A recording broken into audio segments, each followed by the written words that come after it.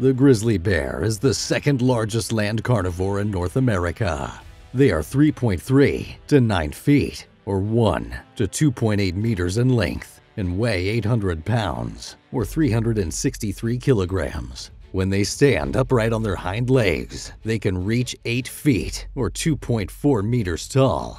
It is distinguished from other bears by the large shoulder hump that supports its massive front legs, its extremely long front claws, and the concave facial profile of its large head. The grizzly bear's fur is usually darkish brown, but can vary from ivory yellow to black. It has long hairs on its head and shoulders that often have white tips and give the bear the grizzled appearance from which it derives its name. Despite its large size, the grizzly bear has been known to run at speeds of 55 kilometers an hour. It has well-developed senses of smell and hearing that compensates for its poor eyesight. Historically, the grizzly was numerous south into California and Mexico, and ranged across the western half of North America, approximately to the eastern boundary of Manitoba. As human populations have grown, the grizzly's range has gradually shrunk and is now limited to Alaska, western Canada, and parts of the northwestern United States. Grizzlies are highly adaptable and flourish in high mountain forests, subalpine meadows, Arctic tundra, wetlands, grasslands, mixed conifer forests, and coastal areas. Although sometimes portrayed in the media as voracious predators, grizzly bears are normally reclusive creatures. Grizzly bears are intelligent, curious, and have an excellent memory, particularly regarding where food sources are located. They have good eyesight and excellent senses of hearing and smell. Grizzly bears are active during the day and night, but will often alter their habits to avoid humans in areas of high human use. In the heat of the day, grizzly bears will rest in day beds in dense vegetation. Bears are generally solitary, although they may tolerate other bears when food is plentiful. Grizzlies have a social hierarchy in which adult male bears dominate the best habitats and food sources, generally followed by mature females with cubs, then by other single adult bears. Subadult bears, who are just learning to live on their own, away from their mother's protection, are most likely to be living in poor quality habitats or in areas near roads and developments. Thus, young adult bears are most vulnerable to danger from humans and other bears, and to be conditioned to human foods. Grizzly bears are omnivores. The most commonly eaten kinds of plants are fleshy roots, fruits, berries, grasses, and forbs.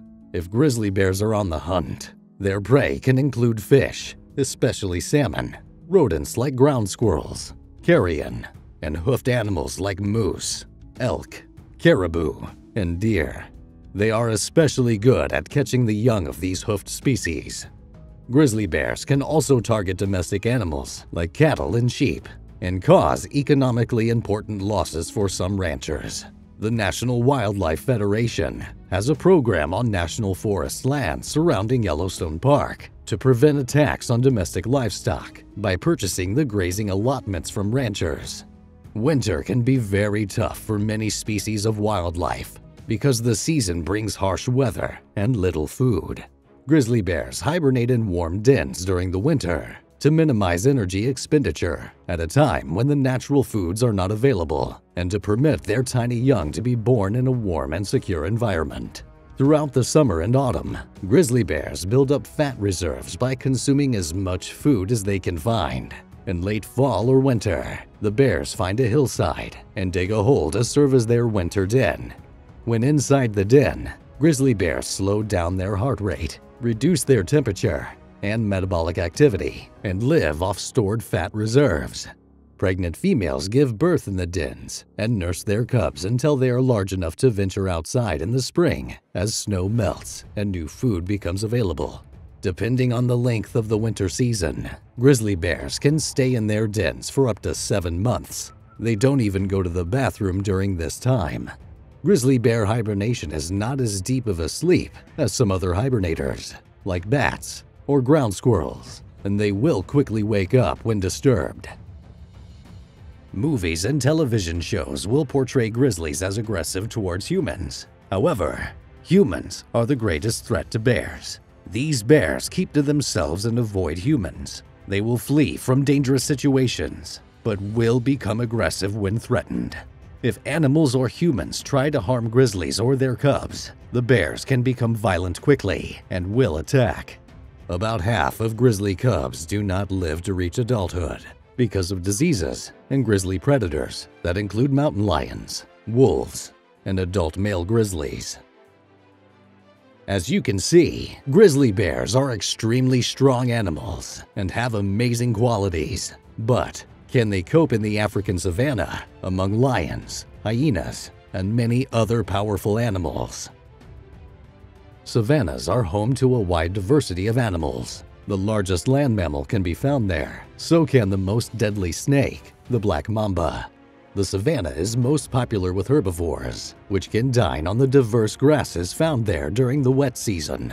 There are more than 40 species of hoofed mammals living in the savannas. Because there are so many plant eaters, there are also lots of predators. Lions, cheetahs, and leopards can all be found coexisting in African savannas. You can also find jackals, hyenas, and predatory birds. While they do compete for food, some of them survive the same way the grazers do, preying on different types of food. For example, the type of grazers a pride of lions can bring down is very different than what a lone cheetah might try to hunt. At the moment, there are no bear species in Africa. There was a time when the brown bear roamed the Atlas Mountains, where they were once native. They'd made their way from Europe all the way to the top of Africa. The Roman Empire largely attributed to the decline of the Atlas bear. Although they were hunted as sport, the Romans would capture the bears and use them in arenas. The gladiators would take their chances against lions, tigers, and bears. Human activity, overhunting, and the popularity of zoos were other contributions to the extinction of the Atlas bear. In some parts of Africa, like Sub-Saharan, Ethiopia, and South Africa, scientists discovered fossilized bear bones. These bear species existed millions of years ago and are therefore very different from the bears we are familiar with today. Agriotherium africanum was about 900 kilograms in weight. That's more than twice the weight of today's largest bears. Bear evolution reveals that they were fierce fighters with the largest bite of any bear ever known. Due to competition, the Agriotherium africanum became extinct. Even though they were large and capable of fighting, life in Africa was, and still is, difficult. Finding a mate and protecting themselves from threats were also challenges. Because they were mostly solitary beings, grizzly bears are cold climate animals, built to withstand frigid winters in Montana and Alaska, not the blistering heat of Kenya's dry season. In its natural habitat, fat and fur are beneficial, but not so much in Africa. They also spend a lot of time in and around water, hunting fish. The African savanna is a dry place. The grizzly bear would die of heat exhaustion or thirst in a week. Also, because crocodiles abound in Africa's few waters, bears should learn to avoid them. Otherwise, every dip into the water could result in death.